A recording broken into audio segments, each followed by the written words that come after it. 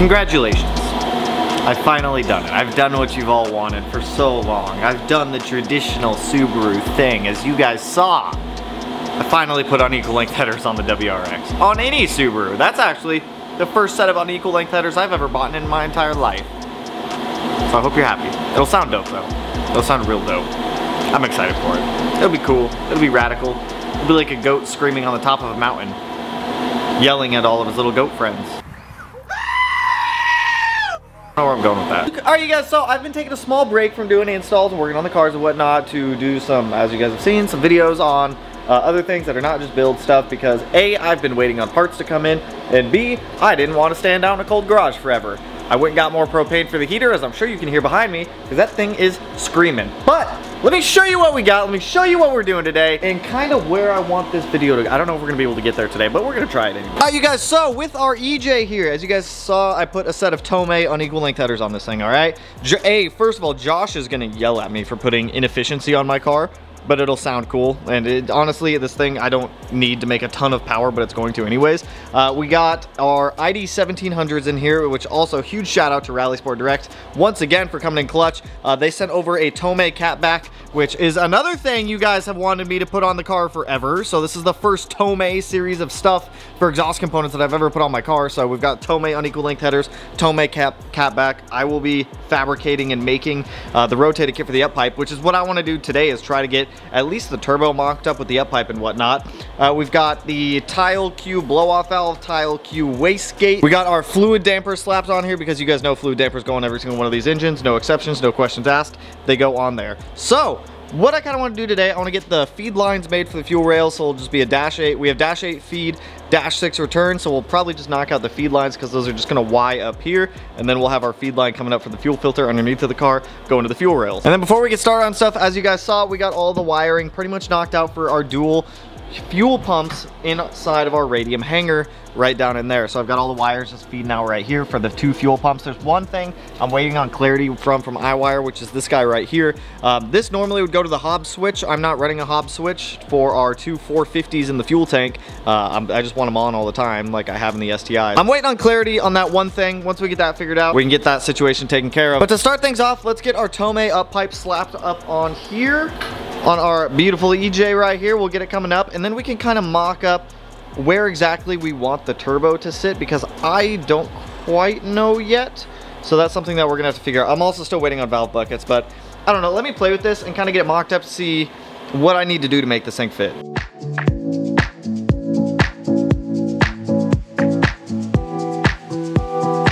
I'm gonna have to run to the hardware store. I'm just gonna cut this Tomei up pipe right there, bend this out a little bit so that way it kind of comes this way, and then we'll put our turbo right about here. I have to go buy a chop saw to be able to do that, and then I can tack it all up. Well, then I'll tape it up here. I'll take it to the shop, I'll tack it up, I'll bring it back. We'll test fit with the tack welds on it and see where we are from there. For the time being, before I go to the hardware store, I am gonna get that Tomei catback thrown on, so we'll open that real quick. But I just want to show you guys, like, it shouldn't be too bad. Like, we just tack everything up, make it all fit up nicely to our turbo down there. We should be able to build an up pipe, no problem. I don't think the up pipe will be too bad. I think it's gonna be the down pipe that's gonna suck, but we'll get to that later. For now, let's get that on here to get that box the hell out of this garage. I have never had a Tomei before, so I'm a little excited for this. Once again, huge shout out to the guys over at Rallysport. Like, if you guys are looking for an exhaust or anything for your car, hit them up. Use our discount code Smeedia. Save yourself a little bit of money. But dude, just the tip. That thing is huge, man. That everyone loves, that Tomei. Ooh. One more box. What is in this? What is in this box? Silencers, exhaust hangers.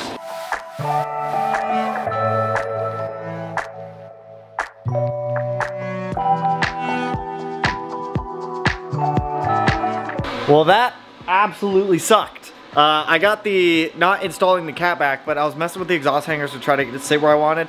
Absolutely decimated my hand and ripped off an entire callus.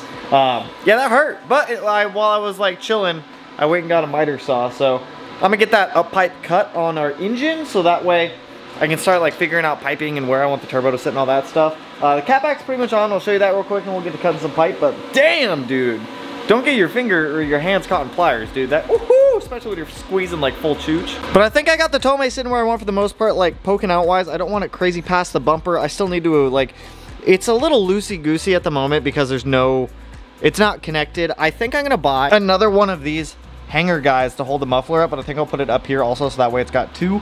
So that way it's just a little tighter. I got the springs on over here and whatnot. I have this clamp tightened down. Like I said, I do not have the rest of the cat back put on yet, but it looks good. Looks real good. I just want to get another one of these. I don't like how I only have one.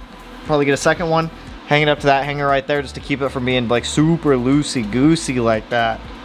This is real loose. Like I get once it's like fully mounted up and everything, it'll sit like up there and whatnot and be like nice and tight and sit where I want it to. So let me read the instructions on how to use this thing so I don't lose a finger in conjunction to losing a callus. We'll pop this up pipe off, cut it where I marked it, and then we should be good to start mocking up things for our rotated kit, assuming that this piping diameter is the same as what I bought, which I hope it is. If not, we're gonna have to build an up pipe from scratch.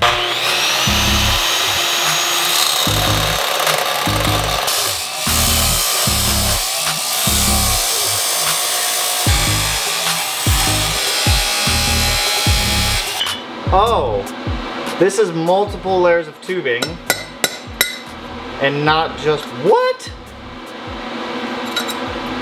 Tomei uses multiple tubes inside of the pipes? What is it? Can I get that one out? Like what?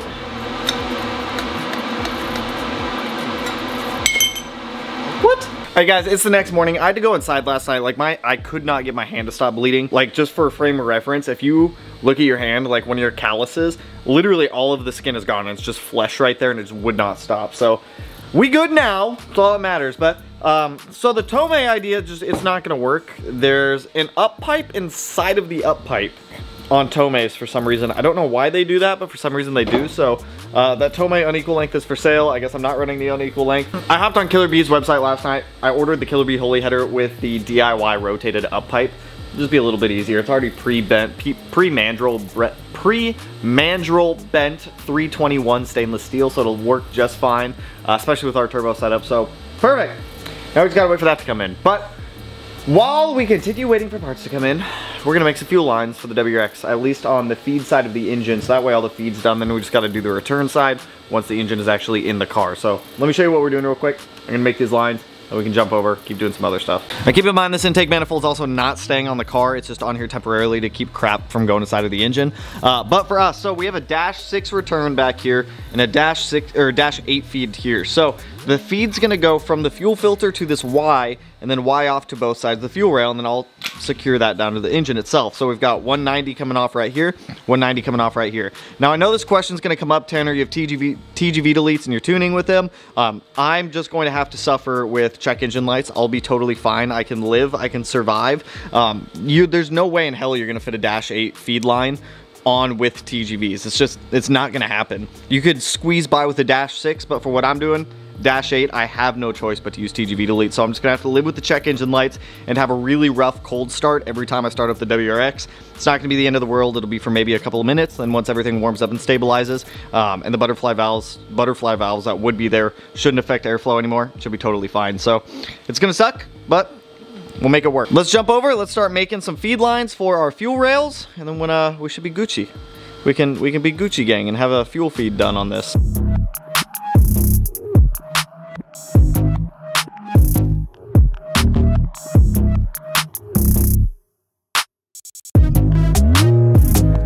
Feed line's done on here. As you guys can see, we got one feed line coming off, going around back here to the Y fitting, which I'll put a P clip right here to the top of the block, just to keep that guy there. Now, there's two ways to run fuel lines in a Subaru or in a dual fuel rail type of setup like this. You can do in series or parallel. We do parallel. This is like parallels when the feed comes up, it Ys off like that does, goes to each side of the fuel rail, feeds each rail independently, and then both of the returns would go to the fuel pressure regulator. If you have in series, it would come straight from the feed into like one rail here, come out. This rail would then just attach to that rail, and then the end of that rail would go back up to the fuel pressure regulator. So I prefer parallel versus series. I've never used series. I just don't like the idea of giving one rail more fuel than the other. I mean, it shouldn't matter once it's pressurized. I just like this idea a little bit better. And speaking of fuel, dude, we got some big boy injectors in from Fuel Injector Clinic. Now, I was looking, when it came to like buying injectors for the Subaru. We're about to swing over to the shop so I can go drop these off because I don't like leaving injectors over here. This is the FIC. So FIC specifically made this injector for us. Not for us, but they'll make injectors for you depending on like what size you need, the O-rings and whatnot and everything. And this is one of my old injectors. So as you guys can see, we have FIC on the left and injector dynamics on the right. They look damn near identical in size, which is literally perfect. So the new ones are 2150 cc versus the old ones being 1300. So the new injectors will definitely get us to the power that we want. These injectors will do 1200 wheel horsepower on E85 for us. I was looking because with injector dynamics, it's either you go with 1700s or 2600s. 2600s, if I ever want to drive the car and pump gas again, it's just going to make it so annoying to drive that the idle is going to be all over the place. It's going to be rich all the time, and it's just going to smell like fuel. It's going to waste more fuel than needed. So 2150s on a fuel injector calculator put us right where we wanted at around 1200 wheel horsepower. So that'll be fucking perfect for what we're doing. Now, because I haven't fully built out the harness yet for the Subaru, I can steal the iWire upgraded injector clips that I got for this engine, which uses injector dynamics injectors, and I'm just going to cut them and splice them directly to the harness because I've already cut into that harness once for the IDs before, but I would rather use these ones from iWire because these FIC ones use a different type of electrical connector, which thankfully they provide pigtails, so that way we can just wire them directly to our new engine harness on the STI. So sick. I gotta go to the shop anyways, go get those plugs and go drop these off, because whenever it comes to the STI stuff, I want to leave all the STI stuff at the shop, just leave them there. So sick. Made it back down. I got the propane heater going right now to try to warm up the car. I'm in like this weird spot where there's not a ton I can do on the WRX until I get my valve buckets in, which all of them have shipped at this point with the exception of 3. So I'm just waiting on these 3 to ship out. So I'm trying to like knock out like the little stuff, like the random fuel lines, the random stuff on the engine that I can do. I've got like the electrical guys plugged in there. I've got them snipped up. So at this point, I'm sure you guys have seen in the background, I'm taking the wrap off the WRX. So I guess I'll keep working on that. I need to do it anyways, so I'm probably not gonna get it all off right now, but I can at least get more of it off. So let's turn the WRX back to silver.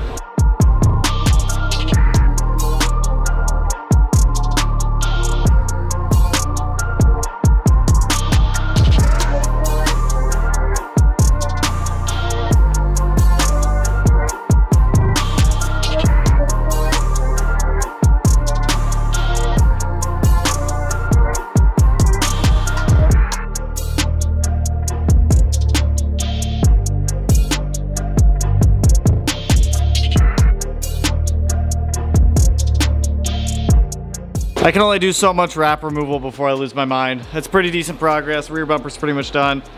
Doors, I just gotta take off the handles and the trim pieces to be able to get all these little pieces out. Fenders, pretty much done aside from that. It's just, dude, this stuff, it just takes so long to take wrap off. It's a love-hate thing. I don't mind putting it on, but taking it off really sucks. But like I said, oh my God, there we go. Like I said, I'm just kind of in this weird limbo where I can't really do much. Once we get our Killer Bee manifold nut pipe, I can fabricate the up pipe for the turbo. That new setup with everything, the car should do, I don't know, 650, 700 maybe. I'm thinking, honestly, I'm thinking right around 650 wheels, what it's gonna make on Josh's Mustang dyno, which is pretty good.